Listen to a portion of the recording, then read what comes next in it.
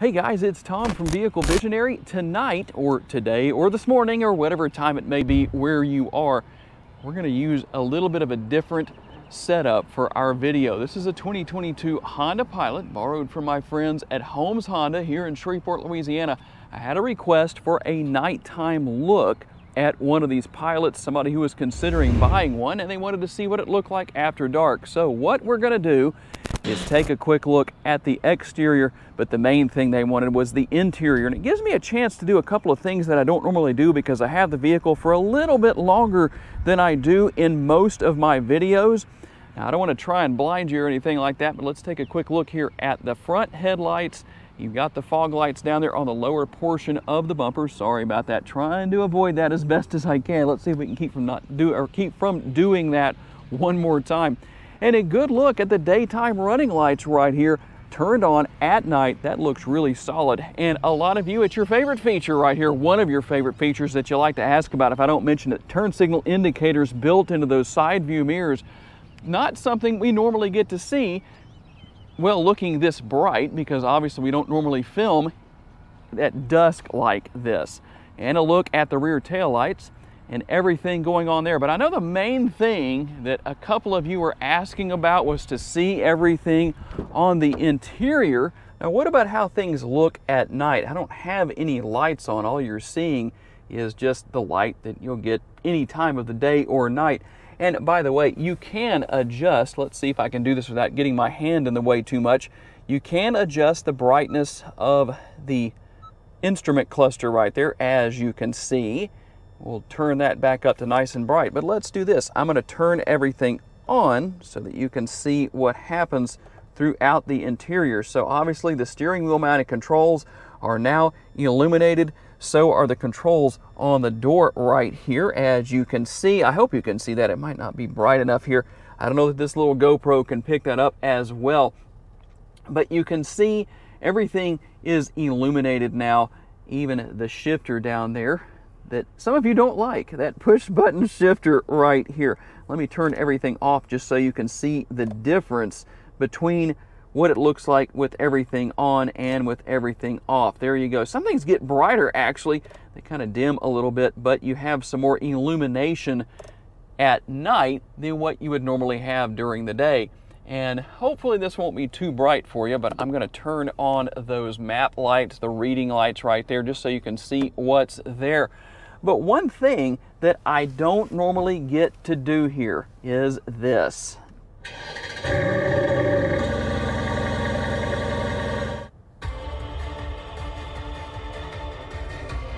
And if you're wondering what that is, well, there's the video. It's actually a video on my channel that I did a couple of years ago with a Mercedes-Benz.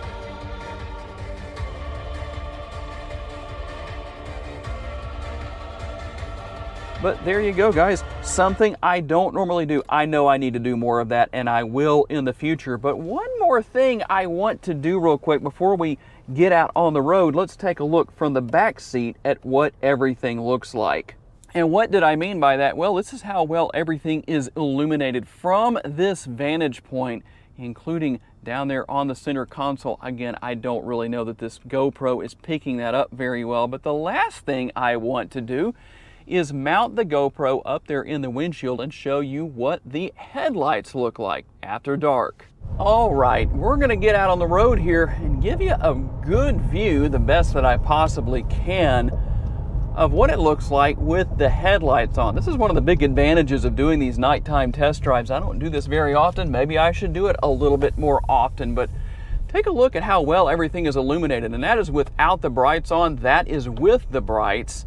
And then a little bit more light in this area. So I'm going to try and get to an area where, as I drive around some of the rough spots on this road, Shreveport, Louisiana, known for terrible roads, and this street definitely, well, kind of lives up to that.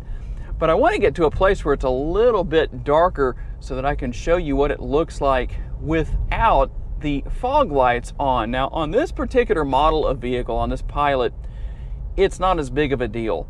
On my daily driver, which is a Ford Escape, the way the headlights are positioned, I drive with my fog lights on pretty much all the time because it gives me good illumination to the sides.